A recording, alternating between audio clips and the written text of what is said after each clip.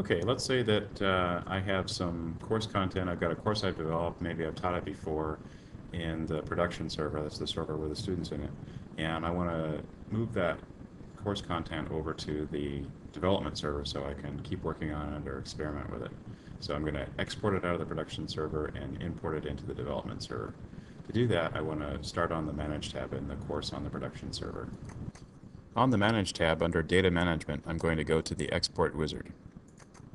I'll choose Angel Archive. If I was choosing a file that I would take to a different system like Blackboard or WebCT or Desire to Learn, I might choose an IMS package, but because we're going from Angel to Angel, I'll do an Angel Archive.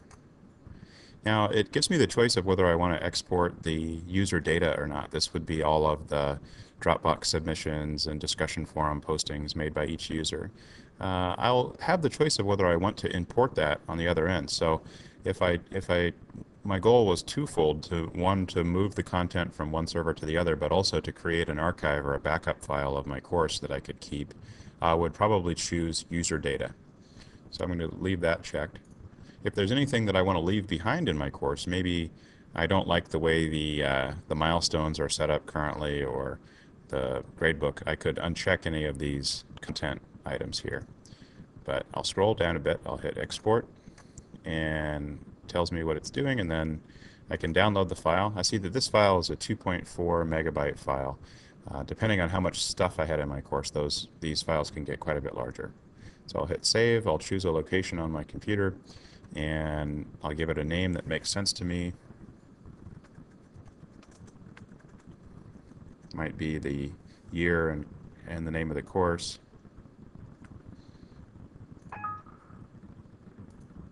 Okay, so it's going to download that file.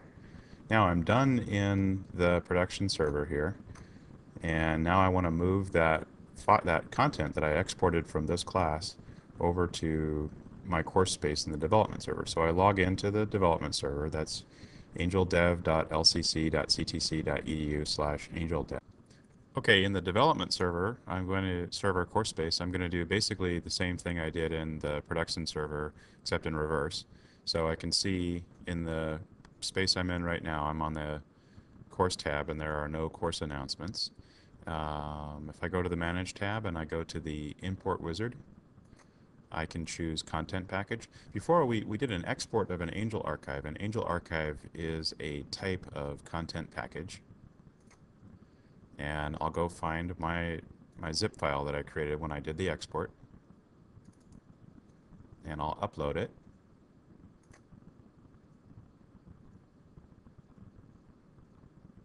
Now this can take a long time if you have a lot of course content. That took about 10 seconds or less, but you can take up to an hour if you have a lot of stuff in your course that you're importing. Okay, it's given me the choice of whether I want user data. I exported the user data, but I'm not going to import it. I don't want it.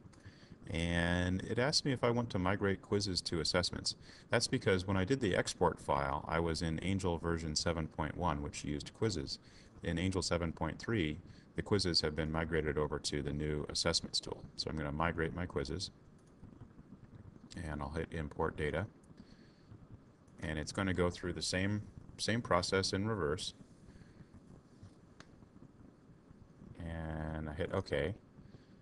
And now I'm back on the course tab in my development server course space here, and I can see that where I did not have an announcement previously, I now have that announcement with the link to the YouTube video that was in my other course. So I know I've been successful in importing the course content to the development server. That's it.